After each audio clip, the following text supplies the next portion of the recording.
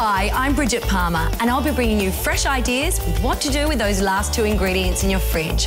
Great value meals that are quick, simple and delicious. So what's with dinner? Tonight it's bread and butter pudding. This is a great recipe to use up any leftover fruit loaf or bread, but you'll also need select free-range eggs, select thickened cream, vanilla bean paste and caster sugar. Click here for the full recipe and to add all the ingredients to your trolley when you shop online. This is the easiest bread and butter pudding you're ever going to make. We need to remove the crust. Then you butter the slices on one side only. You could swap the butter out for jam and make a roly-poly bread and butter pudding. Delicious. Roll the fruit loaf up and cut in half crossways.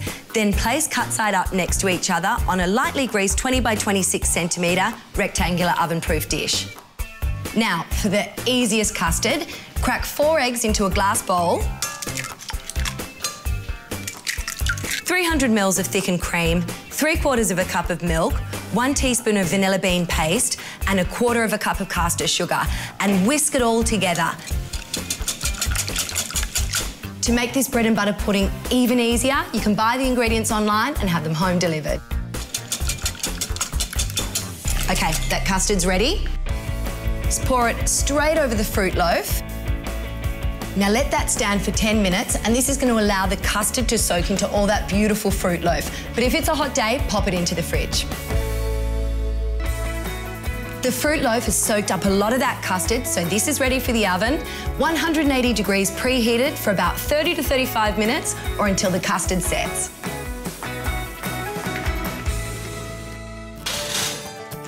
Smells so good. My custard is all set and the top of my bread's gone all crispy and golden brown. Just to finish this off, I'm going to dust it with some icing sugar.